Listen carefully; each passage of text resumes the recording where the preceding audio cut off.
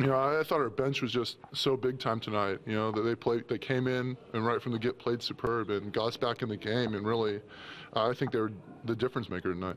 Given the fact this is the first consecutive wins for you guys this season, is there a learning curve with maybe some of the younger players just about responding after a big win that we saw the other night?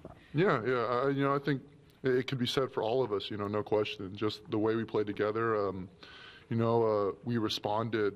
To Phoenix tonight, it was good for us. It was a good learning experience, and I think we definitely have to come back, regroup quick, and do it again tomorrow.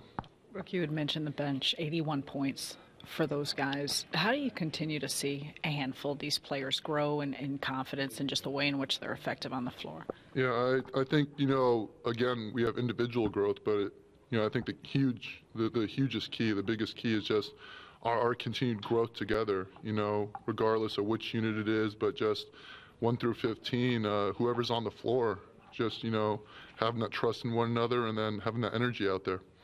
What changed after the first quarter specifically? I think I kind of even want to go to before the end of the first quarter. And again, I want to just say the bench. They picked it up. We were down, it had to be close to 20. It was rough there for a little bit, and tonight, the first unit didn't do the job from the get, but I thought pretty much the minute the second unit came in, it brought a whole new energy, a whole different energy, and, closed the quarter the way we needed to and made it a different game for us.